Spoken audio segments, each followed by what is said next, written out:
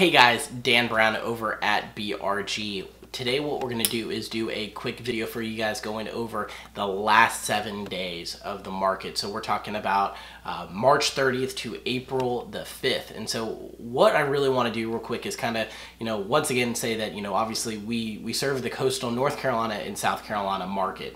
So what that is Horry and Georgetown County. That's also the regional North Carolina area. So that's going to, for us, where we really are dialed into is the Brunswick, New Hanover, Pender, and Onslow areas. So let's get into the market the past 7 days. So Horry and Georgetown areas, we had 465 new listings come on the market. We had 489 properties go under contract, and then 344 properties actually sold. So we're still seeing that area continue to move. Now, regional North Carolina as a whole, which obviously we know is a very, very large area, new listings, 885 properties. Pending, there's 514 properties that went under contract, and then 843 properties were actually sold. So as a whole, regional North Carolina is still healthy. Now let's break it down to the three main areas that we really are dialed into. Brunswick County, number one. New listings, 144 properties were brought on the market in the past week. 84 properties were actually sold. Not sold, sorry, let's take that back. 84 properties were actually put under contract. Now sold is 150 properties that were actually sold and closed on. So pending was 84 properties, sold was 150. Now New Hanover, which is that greater Wilmington area, there was 152 new properties put on the market. 61 properties went under contract, and then 131 properties were closed on. Now, Pender, Onslow, where Mike Grindstaff works out of really heavily, we had 261 new listings, 161 properties went under contract, and then 256 properties closed.